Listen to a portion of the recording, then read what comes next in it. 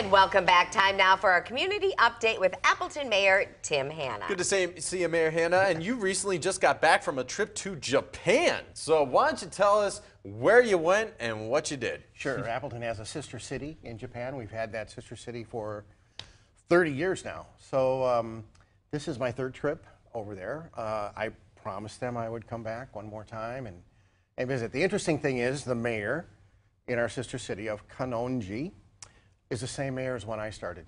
Wow. So we've had similar careers. We got to know each other back in 1998 when I went, and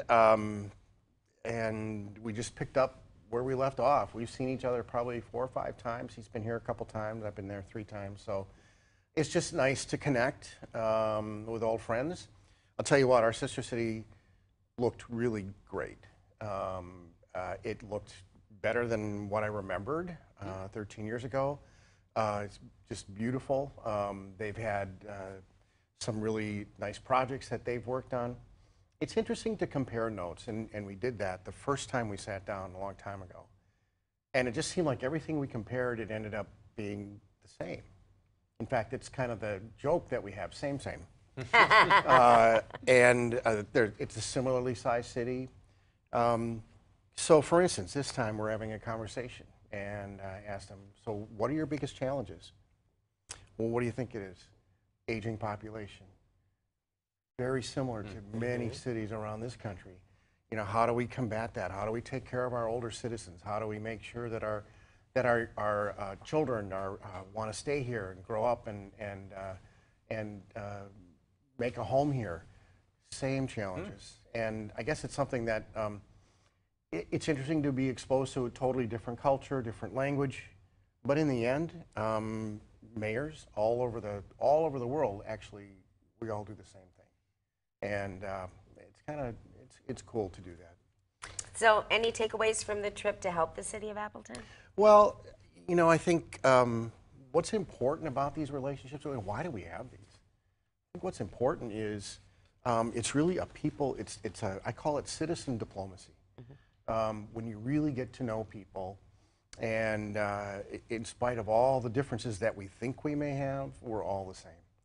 And the more that we can do this, the more that we can maintain friendly relationships with other countries. I'll give you an example. We have a sister city in Russia. Absolutely love the people in Russia. Love the people in our sister city. But in spite of that, you know, our 2 nations are kind of at odds. It's hard to see when you actually know people and have a relationship with them. That's why these relationships are really important, and it exposes our children to different cultures. We have a youth exchange every summer.